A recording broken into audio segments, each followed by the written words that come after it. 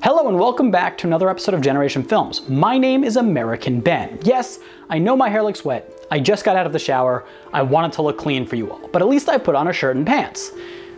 I didn't put on pants. But in my defense, pants are an oppressive patriarchal institution, so I'm just fighting back against the system.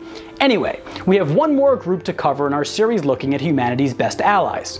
Giants. Every one of us knows giants in our personal lives. They're usually harmless, bumbling idiots, so we tolerate them. But even when they're our best of friends, we live with a subconscious fear of them.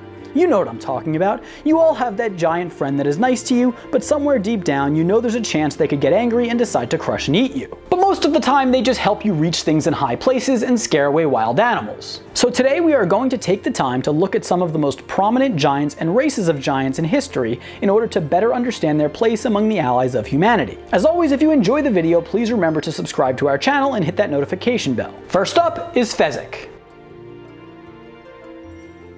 Fezzik was the Turkish giant in The Princess Bride, employed by the Sicilian swindler Vizzini. Fezzik had supreme strength, being so strong that he didn't even understand how powerful he was. It is noteworthy that Fezzik worked for a criminal and was willing to carry out dirty deeds for him. A possible defense there could be that Fezzik didn't know any better and trusted Vizzini. But Fezzik didn't really seem all that dumb, especially compared to other giants. When Vizzini died though, Fezzik helped Wesley and his crew defeat the dastardly Prince Humperdinck. So it's probably true that his actions and behaviors are at least partly influenced by his employer. I'm not sure Fezzik had much of a backbone, and this seems to be the case for a few giants out there. That said, while Vizzini was a bad guy, as far as we know, Fezzik didn't do anything blatantly evil while working for him. There was a part of Fezzik that was kind-hearted, and he was even careful to be gentle with normies, especially given his obscene strength. He would beat women, but only lightly. An action that, to be fair, has been recommended by some mental health professionals. While Fezzik was quite strong, he did have some weak areas, such as naivety and overconfidence,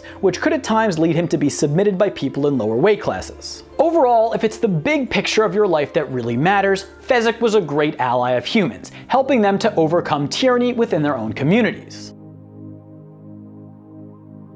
When genius physicist Dr. Bruce Banner had an experiment with gamma radiation go awry, his genetic makeup was altered, and he gained the somewhat uncontrollable ability to transform into a giant green humanoid beast when he gets angry. As far as raw strength goes, the Hulk might be the most gifted giant on this list. He can easily lift and/or crush structures around him. The extent of his strength is largely unknown, and in times of great rage, he has been known to be capable of unfathomable godlike feats. And unlike other giants, his size does not come at the cost of movement ability, as the Hulk can sprint at high speed, leap great distances, and has excellent agility. He's also incredibly durable and is able to withstand impacts that would kill almost any other living creature. The Hulk is widely considered one of the greatest heroes of mankind. After all, he has helped the Avengers fight off numerous villains that have threatened the existence of humanity. But his role as an ally of mankind is not as clear-cut as one might think. This is where the Hulk's greatest and for the most part only weakness comes in. He can't really control himself in Hulk form outside of brief stints as Professor Hulk. Rather, he can pose a danger to humans in Hulk form. He can be manipulated by dark forces into attacking innocents and even his own superhero friends. But even if he's not attacking the good guys, if he is simply raging and out of control, the incidental damage caused can be catastrophic.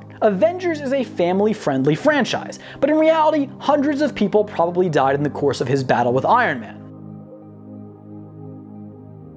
Giants in Game of Thrones were some of the most valuable non-human combatants a human army could have in their ranks. They were probably second, albeit a distant second, to dragons in that regard. Through the ages, the population of giants decreased in the world, and so giants were somewhat rare in the time that Game of Thrones took place. It's unknown as to how giants would treat humans if they were larger in number. What we do know though is that they fought with honor and passion for the free folk north of the Wall. Giants were some of the strongest beings in and around the Seven Kingdoms, and were physically powerful enough to take on dozens of human soldiers at a time. Their size and strength was good for all sorts of other tasks as well, especially tasks that humans lacked the strength to accomplish. Giants were also dumber than the average human, which means that they couldn't really be counted on to be the intellectual or strategic leaders on the battlefield. They mostly just pounded away at their enemies. The history of giants in Game of Thrones does not reflect that they were eager allies of humans, but there have been enough instances of them fighting among human forces, whether by choice or not, that they can at least be said to have been a useful ally of humanity.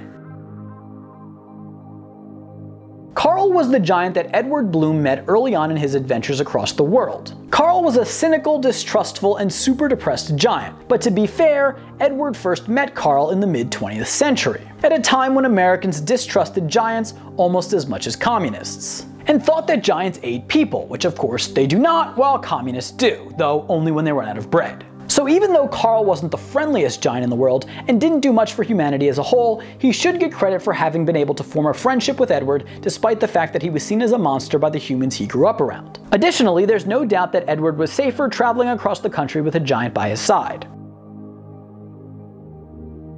There were some good and bad giants in Harry Potter. Hagrid himself was only half giant actually, and his own half-brother Grawp, a full-blood, was a much dumber and more violent giant who only came around thanks to Hagrid's influence. Hagrid himself attended Hogwarts School of Witchcraft and Wizardry as a kid, until he was expelled after being framed for crimes he didn't commit by the incel Tom Riddle. But thanks to Albus Dumbledore, Hagrid was made into the gamekeeper of Hogwarts and thus allowed to live on school grounds, where he watched over the school. Hagrid boasted the superhuman strength and endurance typical of giants and had excellent skills in physical combat, but thanks to being a wizard, he also accomplished a mastery of magic, making him one of the more powerful giants on this list. Hagrid specialized in non-verbal magic and in the care of magical creatures as fit his rugged appearance and overall persona. Most importantly, Hagrid had the purest of hearts and was a great hero, protecting the students at Hogwarts and keeping them safe from dark forces such as those of Voldemort.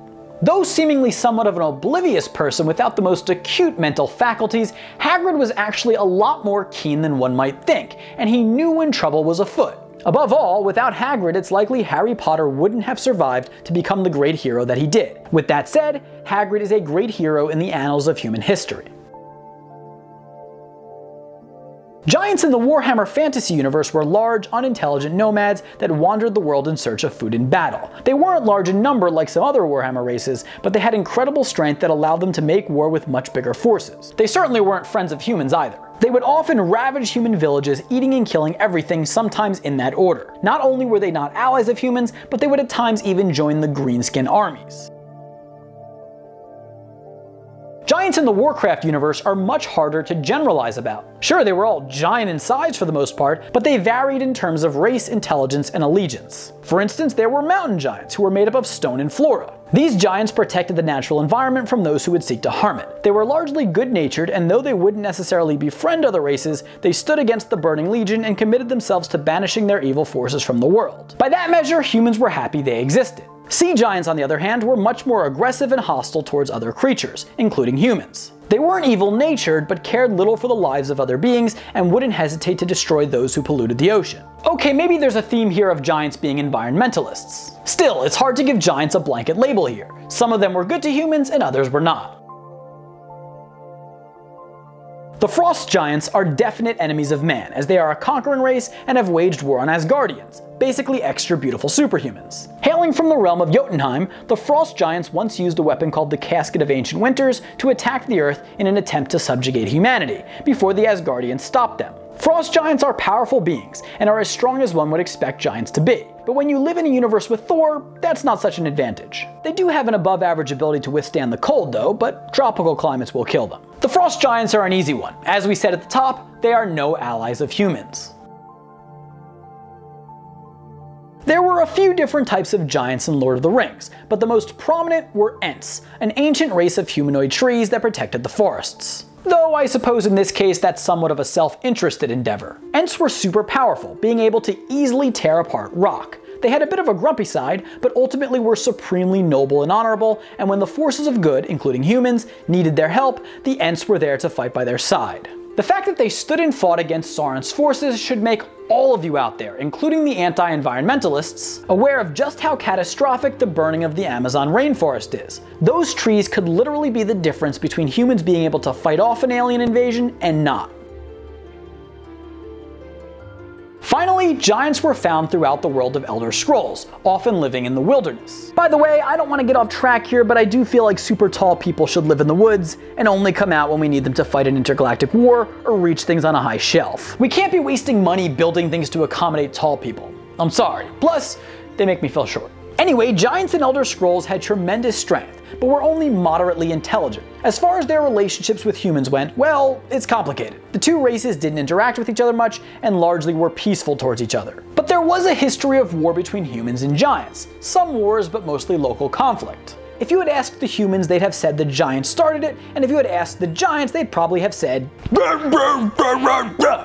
In other words, it's unclear who did what. Making matters worse, giant body parts were believed to have mystical qualities among some humans, and thus giants were often killed for their parts. On the other hand, there were rare cases of human-giant intercourse that produced half-giant offspring. In all, giants in Elder Scrolls weren't really allies of humans, but weren't enemies of theirs either. And for the most part, this is the case with most giants in history. Just like in your town, where the tall people around you mostly keep to themselves. It's probably for the best. Leave tall people alone, and they won't crush and eat you. Anyway, that's the video. I hope you enjoyed it, and I hope you enjoyed this series covering humanity's best allies. Definitely give the video a like if you enjoyed it, and let me know in the comments below which group that we covered you think is the best ally of humanity. Remember, if you enjoyed the video, please hit that subscribe button and notification bell. For now, my name is American Ben, and I'll catch you next time. Generation Films, peace.